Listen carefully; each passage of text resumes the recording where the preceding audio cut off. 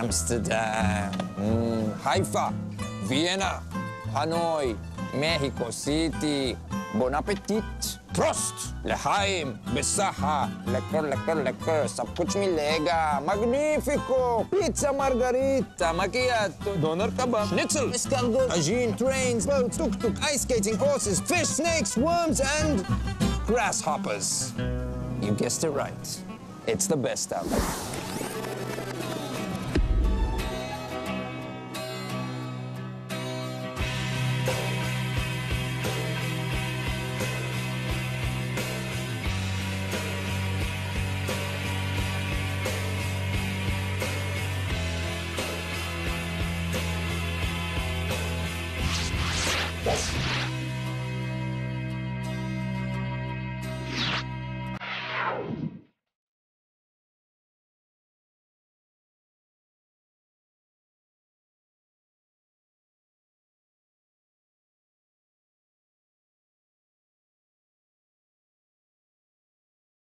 Remarkable encounters, amazing experiences, incredible flavors, funny conversations, and frightening moments. These are only but a few ways to describe my search for street food around the world. I have exactly 24 hours to sit back, relax, and reminisce. Do you ever think how it all started? I mean, there's a first time for everything, isn't it? Can you imagine a world without sewage or dental care, without antibiotics? Well, frankly, I can. But to imagine that there was a time where humans lived on this earth without pizza margarita? It's unheard of. Shocking, I tell you. Damn well shocking. Well, in Napoli, they couldn't stand it anymore. In 1780, they came up with an ingenious invention. I'm very excited and a bit in awe because I know that in this place, the pizza margarita was invented. Yes, it was invented in 1889 by Mr. Raffaele Esposito, that was the pizza maker at this time. The story says that Mr. Raffaele Esposito and his wife, Maria Giovanna Brandi, went to Capo di Monte in the house of the king and made pizza with tomato, with mozzarella cheese and basil, the tricolor of the Italian flag. White, red, and green. And when the queen asked to the man, what is the name of this dish? The man say, in your honor, Margherita. Oh, is that her? She. This is Margherita. Margherita. Beautiful. She looks nothing like the pizza, does she? Do you want to try to make a pizza? Yes, very much. Let's go. Okay, I'm ready. So, where do we start? Is this a specific type of dough? Yes. Is there a secret behind it? Oh, I cannot say. Oh, just give us, oh man, just give us a little hint. Okay, the dough must sleep about 12 hours. Okay. Originally, it's a very simple food. I mean, it's a street food. Because of this margarita pizza, it became suddenly royal. Because this is simple. The better thing is the simple thing. The genius is always in the simplicity. Okay, mozzarella, basilico. Do you need to put love into it? Amore. Amore pizza. Ah! Right. Yes! Ah! Now, how long do we wait? 60 to 90 seconds. Wow. It's really quick. Yeah. Usually pizza takes 10 minutes, you know, 7 minutes, 8 minutes. No. Just ready. God. Anzo. It's so beautiful, Anzo. Kiss me. Oh. Okay, let's eat. When you travel around the world, you have to communicate in many different languages. Lucky for me, I speak fluently 13 different languages. Guten Morgen. Rahat il-hulkum. Bisaha. Turkala. Mofkomka. And this is without counting the 34 different dialects of Hindu I know. What is he putting on there? Green patti, hari patti bolta hai, hari patti. Haripati? Haripati. Katta. Katta. Supari. Supari. Supari pakka kacha. Pakka kacha. Yeah. All right. Is it a snack? No, this is not snack. Then what is it? This is for the pan. Oh, okay. In the mouth? Yeah. Show me. You go. You first. Start from this banana. Ah. Okay. All in once? Yeah, all in All in once, okay. One pan going down. मेरा photo आएगा बेटा fine fine मारो मैं ठोकेगा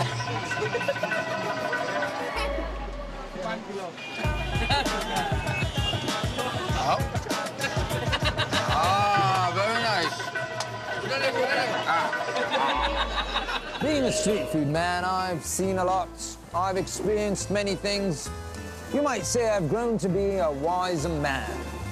Now, with all the modesty, today when I visit a place, I know the name of the game.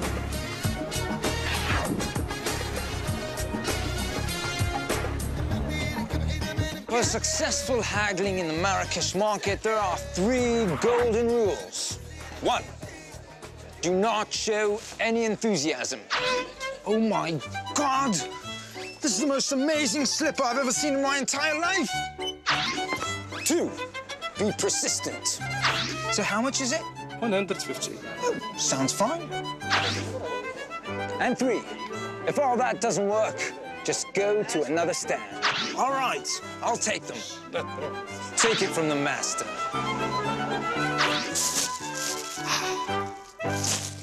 You can think of time in terms of food, the expectations of a good meal in the future, the taste and joy in your mouth in the present, and the flavor of knowledge from the past. My favorite way of learning history is through food. In Istanbul, it was remarkable. Hello. Hello, how are you? Good to Nice see to you. Shay. It's really cold. I never really imagined cold. Turkey as a cold place. But I mean, you just, wear the stuff. You look like Yeah, you're in Alaska. So. I'm very well equipped. So let's start before Let's it start, gets okay. really crowded then. Okay. All right, after Okay. you then.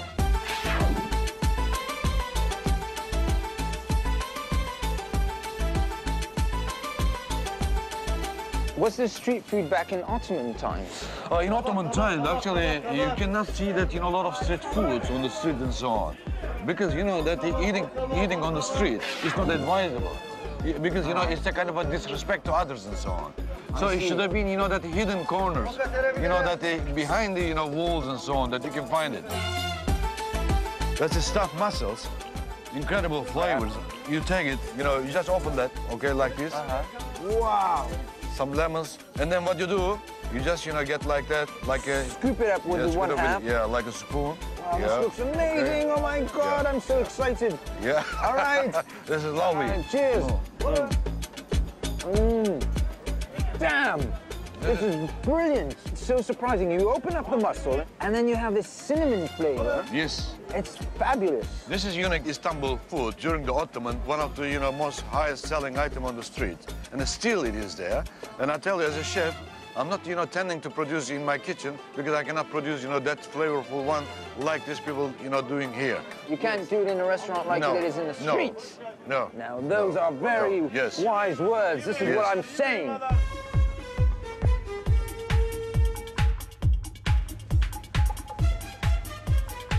This is a boza, fermented cracked wheat. Fermented crack wheat. Yes. All right. What's this? Cinnamon, Cinnamon? gold on the top, yeah? All right. Roasted chickpeas, yeah? So here we go. Okay. Cheers. It's like a beer milkshake. Yeah? Really great drink. Is there anything else in here? This is the very old shop since 1935. This place? Yeah, this place.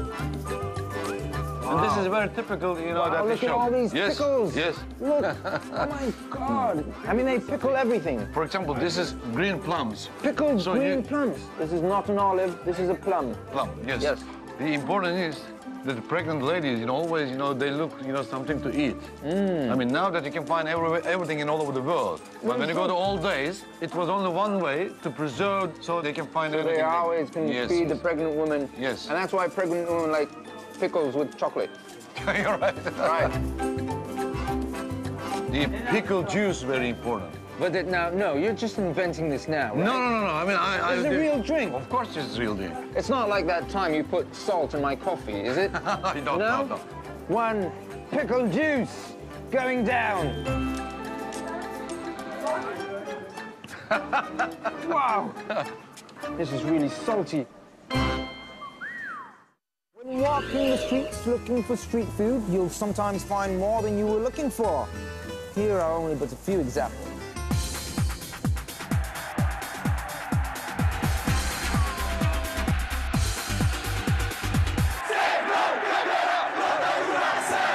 Trick or treat, baby, on a night like this. Trick or treat, baby, whoa, and let me kiss. Trick or treat, baby, and don't let me miss. Sweet kiss from you on a night like this. Yeah.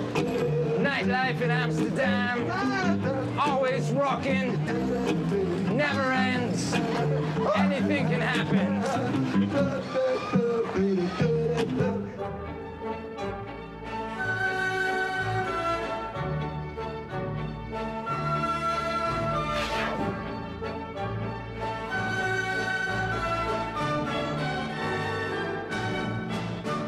You can fall in love with a girl.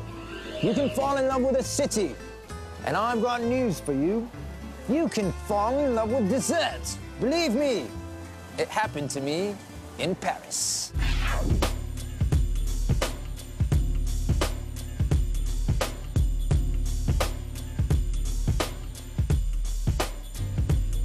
Rue Montorgueil is one of the most ancient and central streets in Paris. The bourgeois used to come here, but they would actually never set their foot on the street. They were carried in special chairs, choosing their goods on the way. Allez, on y va.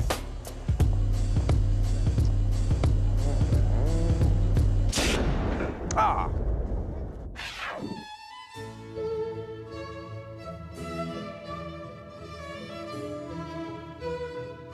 Hello. Hello. I saw outside a sign. It says 1730. What does that mean? Cette maison a été créée en 1730 par un pâtissier qui était le pâtissier du roi Louis XV et qui est le pâtissier qui a inventé le baba au rhum. Les décors ont été créés en 1860 par un décorateur, un peintre, un artiste qui est celui qui a fait les décors du grand foyer de l'Opéra de Paris. Oh, it's only now I notice she's carrying what's on the tray there. Alors cette femme illustre deux gâteaux emblématiques dans notre maison. Il y a le baba au rhum et le puits d'amour. What is puits d'amour? Le puits d'amour, voilà, c'est pour It's for you. This is for me? Yes. Gosh, I'm a lucky chap, aren't I? My first puits d'amour. Ce gâteau était un gâteau préféré de Louis XV parce que ça avait une connotation un peu coquine. C'était un gâteau qui était un petit peu considéré comme un gâteau galant à cette époque. A biscuit of love. You like? Oh. I'm falling in love. Oh my God.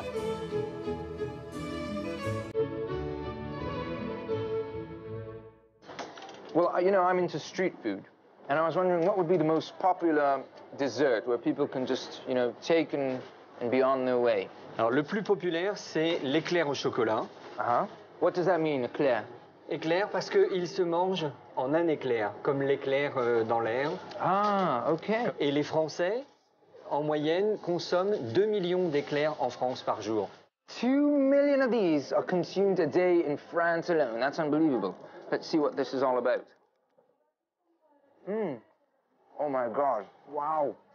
Now I want to understand one thing. Why are desserts so identified with the French people? Parce que toute la base de la pâtisserie que nous avons encore aujourd'hui au XXIe siècle repose sur toutes les recettes qui ont été inventées au XVIIIe siècle. The baba au rhum, Baba au rhum, oui. which is your specialty? Yes, of course. Could I see? Is this rum? Yes. Oh, so it's swimming in rum. It's a tough job. But somebody's got to do it. And I'm here for you. I'm doing this for you, not for me. Right, here we go. Which way do I It's attack? difficult. This is unbelievable. Wow. If we bring this Avec une cuillère, c'est to plus a first facile. date, and here, Amour, I brought you a there, and she starts, oh, Amour, Amour, I love you, thank you. It's a bit,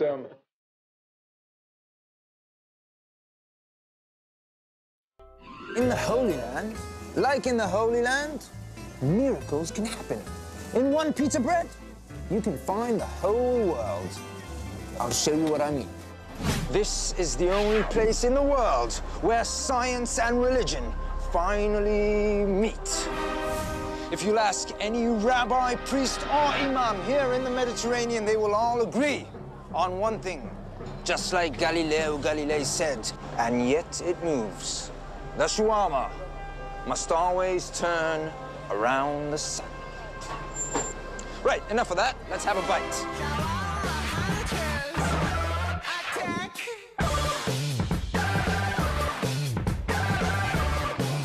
Hello. Hello. Ah, You're what welcome. a smell.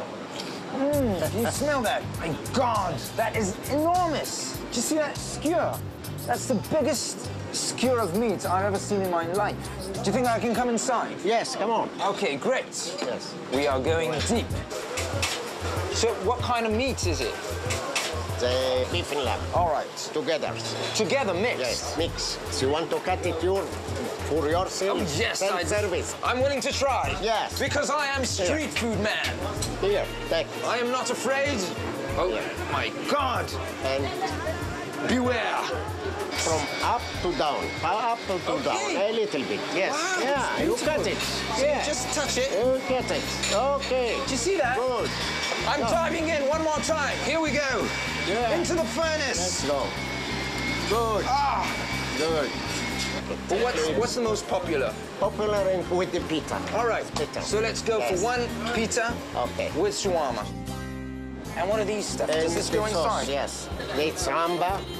Amber. What's amber? That's from the mango. Sauce is coming from Indians. Mango sauce in the Mango, shawarma. yes. The shawarma, the best one in Middle East in Israel. Now I understand how, you know, that this Israeli cuisine is like a blend. You take Yes. take the whole world, jiggle it up, and then you get Israeli cuisine. Because you have this, you know, you have the Turkish shawarma, you have the pita, you have the amba that came all the way from India, Yeah. and a few other, the tahina that's very much about Tahina, this yes. area. Well, Good. Test it. all that That's the in one best little one. mouth. Good.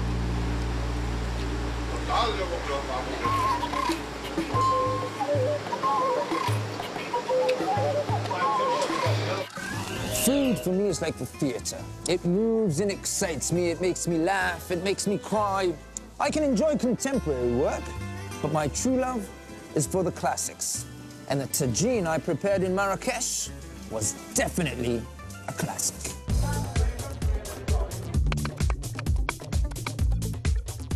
This is the tagine. Finally! The tagine I've heard so much about. What is tagine? Literally, what does it mean? Tagine, it means plate. Why is it shaped like this? You know why? Because when we cooked, we didn't put water. Because we Okay. cook with steam, it comes up, then it comes So down. it collects the steam and the steam stays Yes. inside, so basically the dish will cook in its That's own it. juices. Yes, that's it. Right, so how do you make it? I teach you how to make a nice tagine. Okay, where do we start then? Okay, we go. Okay, after you. Half onion for tagine for one person. You put your Meat? Meat, yes. All right, Of beef the- and some yes. fat. And Yes. So be nice and fatty. 2 garlic. All right. Carrots. So you put the carrots inside. Spices. All right. This is we mix it ginger, black pepper, and cumin. You put Okay. salt, little of salt, 3 then pinches of 1 salt. tablespoon of olive oil. So it's very basic ingredients, Yes, it's- basically. But because it stays within its own juices, that's what gives it its special taste, right? Yes, The that's tagine. it. So whatever cooks longest is on the bottom, Yes. and then you go up. All right. Okay. That's now it. we put it in charcoal. Here we go. All right. And for how long does it have to be on the fire? Normally for 1 hour. 1 hour. Yes. All right. Ah, it's still sizzling. Fantastic. It's probably really, really hot. I want the inside stuff.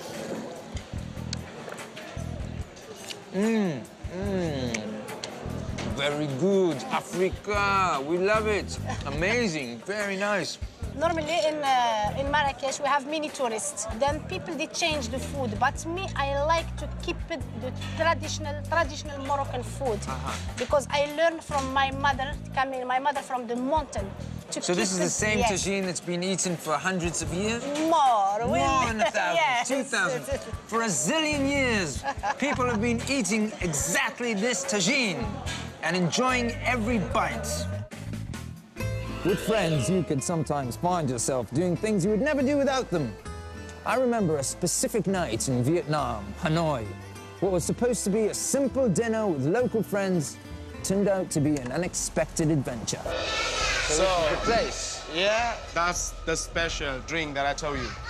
Oh my God. That's staring at you. Look at his eyes. It's a cobra, right? It's cobra, it's cobra. We're gonna get sloshed from snakes.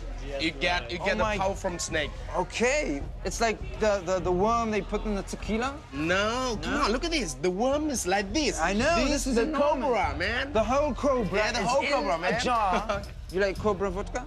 Yes. Yes, you do. Oh my God. Okay. Something like good for your health. Why? What is it good for? What do you Kind of mean? Viagra. Yeah. Oh, I see. Yeah. So if I drink this, I will be a cobra. A cobra, yeah. Okay. So let's go drink some cobra vodka then. What's that in there? It's a part of the snake. I mean, it's a part of the snake. The snake only has one part. Oh, okay, but It's a snake. Oh no, I think I know what part this is. Oh my God, that's the snake's dingle dangle, isn't it? yeah. Oh my God, these are like, and we're gonna drink this. Yes, we gotta drink it. Probably the most bizarre thing I've ever tasted in my life. How do you say? Jump and Chum and Chum chum. and chum, chum and chum, chum and chum. Chum and chum. Here we go.